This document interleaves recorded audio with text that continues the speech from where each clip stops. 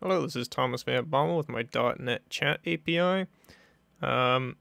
Here's just a little overview. There's five endpoints: a create, login, and logout for the account section, and a send and get for the chat section. There's one response that responds with the date of the response and the object that is responding with. Just to start out here, we'll open up PSQL, which is the backend database. We can see that we have no users and we have no messages. So we come back here, we can create ourselves a user, and we'll create the user Seka with the password Thomas, submit that, and it comes back successful with an empty token. We can also try to create again, and we can see that we get a duplicate user error. And if we go over to PSQL here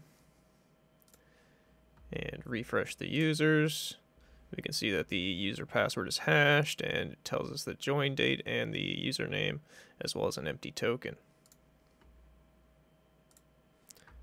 The next thing to do would be to log in to get yourself a token. So if we log in here with an incorrect password, you can see that invalid username or password. We can execute with the right password, and then we get ourselves a token. Or if we go over to PSQL,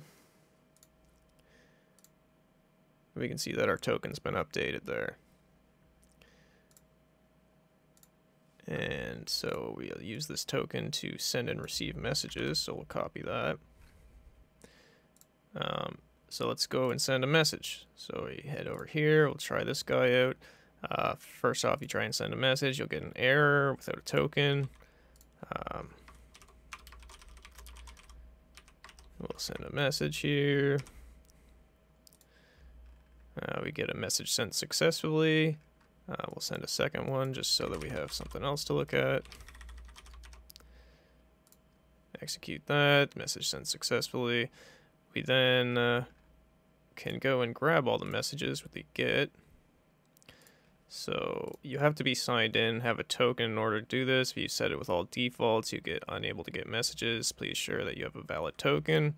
So we'll punch in a token. You can choose whether or not you want descending or ascending order, and you can choose how many messages you would like to receive. You execute that, and we can get the messages, second message, and hello there. If we run back over to SQL again, we can refresh the messages, and we see that we do have 2 new messages that are created at those times with those text and that user. And now what we'll do is we basically want to reset this token for the logout, and so we'll do that next. And so the user logs out. They need to have a token to log out. They punch their token in, they click logout, and they get a message OK. It says OK whether or not it actually logs the user out, just to not reveal too much information. And then we'll head back over to PSQL here, and we can see that our token has been reset, and they won't get another one until they try to log in again.